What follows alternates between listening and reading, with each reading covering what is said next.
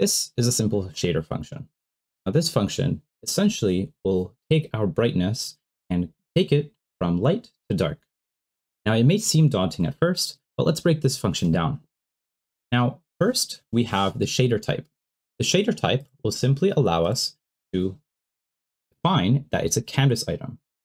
Now inside of this function, or inside of this shader, we can now define a function void fragment. So void fragment, or fragment, is a function which calculates the color of each pixel rendered by the shader. So let's break down each of these lines of code and see what each of them do. Texture color simply gets the current texture color of whatever texture we are attaching this shader to. Now, we're going to skip to the third line here, and we'll come back to the second, but this line of code essentially takes our brightness, which we calculated in a previous line, sets the modulation to 1. Now, the modulation specifically is A. So if we actually look at the vector 4, you'd think vector 4 is 4 things. Now, that is because the fourth one is going to be the actual alpha of the shader itself. Now, what about the other line of code? The float brightness is a function, or a sine function. We're taking a sine function here and calculating the brightness over time. Now, this is the line of code where all the magic happens. But what is this? What is happening here? Let's try to visualize this a little bit. If we take sine x on a graph, it looks something like this. We go from negative pi over 2, from negative 1, all the way to positive. And it just goes up and down, just like this. Now, this might not be exactly what we want, because that's a little slow. So we can make it a little faster by adding 2x. Now, it might be a little too high, so we can just multiply it by 0.5 and make the graph a little smaller on the top and bottom. Now, lastly, in order to make our pixels for our actual modulation proper and actually look bright and not dark too much, and we'll see what this looks like in just a second with an example in Godot, we're going to take the entire graph and add it 0.5 up, and we're going to essentially make everything positive.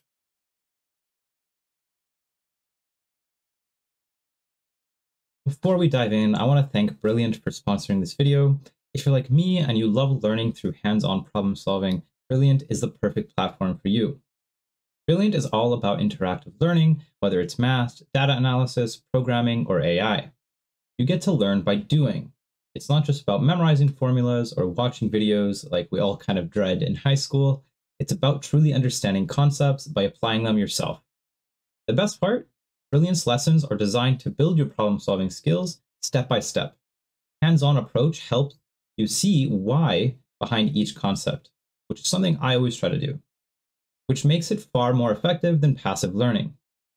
Studies show it's 6 times more effective than just watching lectures. And it's perfect for busy schedules as well. You can learn anytime, anywhere, right from your phone. It's great for turning a few spare minutes into something productive, whether it's during a commute or just relaxing at home.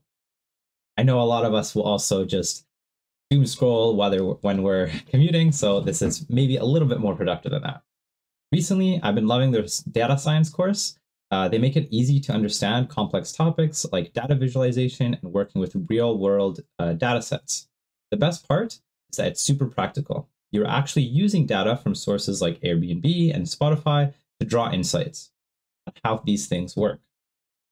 If you want to experience Brilliant yourself, you can try everything they have to offer for free for a full 30 days. Just head to brilliant.org/codingquest or click the link in the description. Plus, if you decide to continue, you'll get an additional 20% off on their annual premium subscription. Don't miss out on the chance to level up your skills today.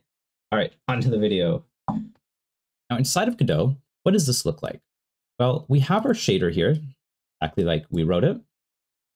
Exactly the same, and this is what it looks like. We add it in, it takes our shader or our current texture and simply takes it to dark and then back up. Now that is the sine function that we saw. Now what happens though if I remove all of these parameters?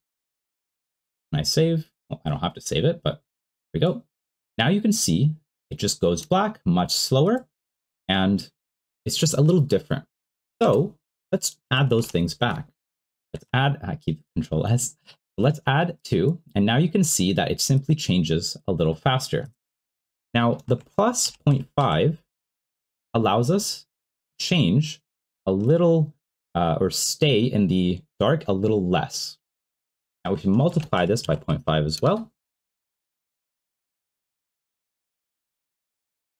you can now see that it changes in the dark a little slower. So it stays in the dark basically 0 time. And that is because on the graph of the sine function, it barely touches that y-axis, or sorry, the x-axis, right? That is where the brightness will go below the black.